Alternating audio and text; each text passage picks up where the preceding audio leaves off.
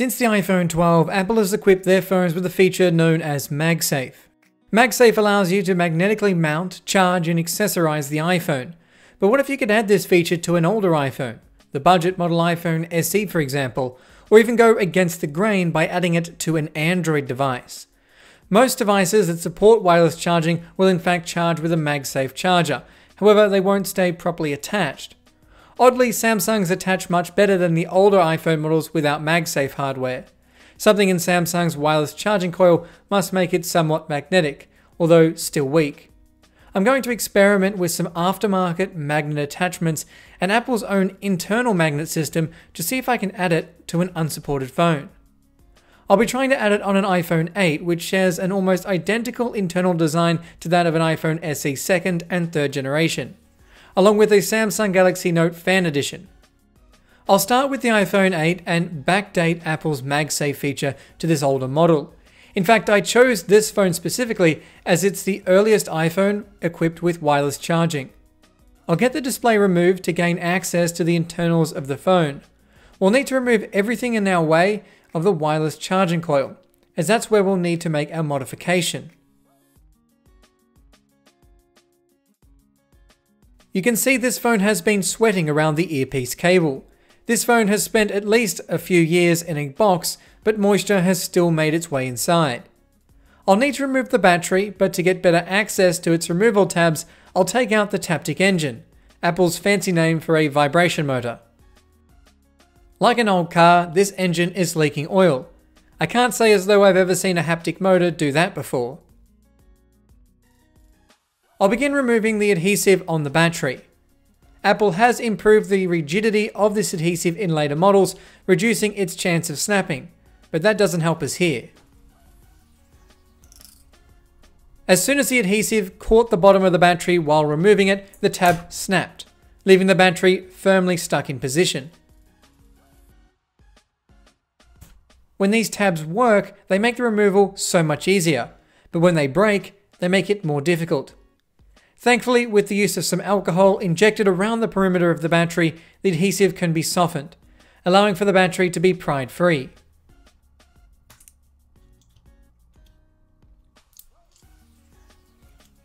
Then it's just a matter of cleaning off the residual adhesive left behind.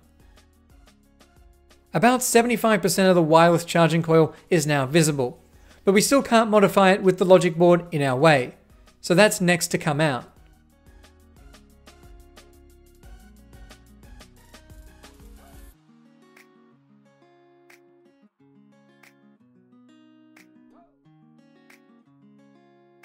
There is one hidden Phillips screw beside the camera connector to look out for when unfastening the logic board.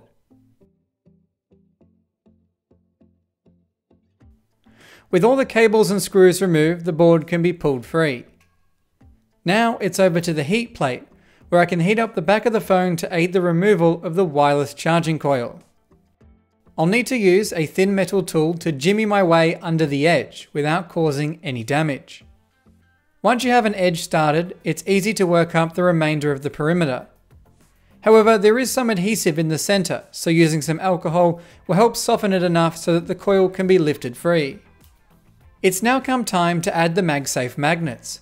Apple's official magnets come in at 0.65mm thick, whereas an aftermarket ring is closer to a millimeter. Because the older iPhone lacks the larger cutout in the midframe to accommodate the magnets like an iPhone 12 would, we want the magnets as thin as possible to avoid issues when it comes time to close up the phone, as just a few millimeters can stop the phone from fitting back together properly. I'll trim off the alignment magnet as without its recess, it will lift up the battery even higher. In hindsight, I should have orientated the magnets with the opening accommodating the standoff, but I didn't notice it before sticking it down. But there's nothing to worry about, as I can just remove the one problematic magnet to allow the standoff to protrude. A dry run shows us the magnets are doing their job, so it's back in with the wireless charging coil. Its fitment is very good, even with the extra thickness of the magnets. And as the coil on this model is insulated, there was no issues with the magnets causing a short on the coil.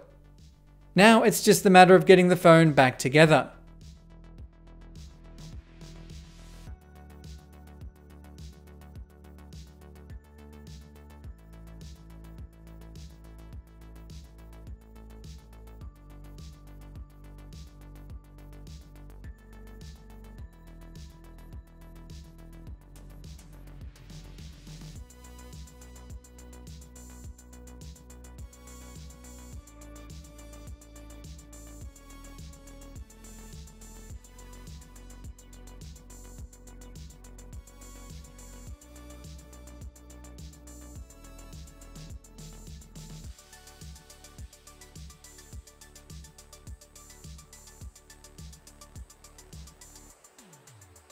With the phone back in one piece, it's time for a test.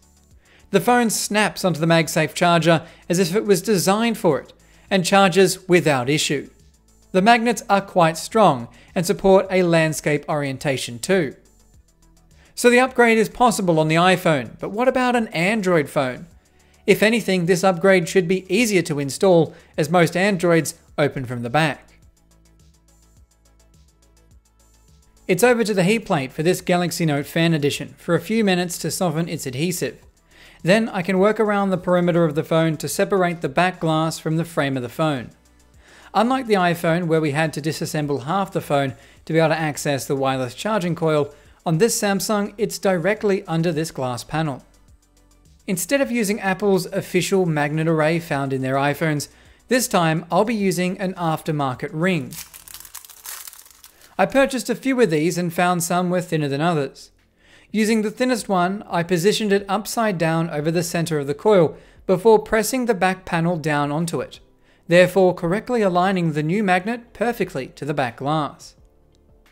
For this phone, I'll also be adding the positioning magnet as I believe there's room for it. But it's not strictly necessary and is only used for a select number of accessories. Now it's just the matter of getting some new adhesive installed and reattaching the back glass to the phone.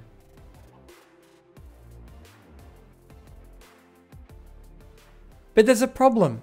Unlike the iPhone, this Samsung won't charge. It displays the charge animation and even shows it's charging in the menu bar, but the percentage doesn't increase. In fact, it decreases faster than if it wasn't connected to this MagSafe dock. I thought it may have had something to do with the added magnet, so I removed the back glass and connected the phone without any additional magnet to find it still wasn't charging. But why? It charges without issue on a Google wireless charging dock, and in fact even charges on an aftermarket MagSafe charger, just not the official one. The iPhone charges fine with both the Apple dock and aftermarket MagSafe charger. Has Apple built in something to this dock which prevents it working with non-Apple devices, or is this purely just a hardware limitation on this specific Samsung phone? I tried with another Samsung, the Galaxy S10, and to my surprise, it charges fine on the stand. So it appears that retrofitting MagSafe isn't reliable on every device. The iPhone accepts the upgrade best, which shouldn't be a surprise as it's an Apple standard. It also worked with my Galaxy S10 Plus. But based on my testing, not all Android devices will work reliably with the MagSafe retrofit. If you're wanting to attempt this upgrade, check to see if your device reliably charges with a MagSafe charger before fitting the magnets. And as a quick and easy option, you can just add the magnets to the exterior of the phone, despite it being visually unpleasant. If you're a phone repairer like myself, you may be interested in my application iTest, available for both iOS and Android. iTest provides the ability to test hardware functions of a phone or tablet, with both a semi-automatic mode or manual mode, allowing you to easily test functions that would otherwise be too complicated without the aid of such an application. These include things like the compass, gyroscope, proximity and light sensors, or even screen burn-in. At the end of testing, you can get a nice little overview of your results and easily share them if needed. And on that note, this has been a Hugh Jeffries video. If you like what you saw, consider subscribing and check out the custom tech playlist for more videos just like this one. And if you're looking for any used devices, be sure to check out my online store, link for which is down in the description. That's all for this video, and I'll catch you guys next time.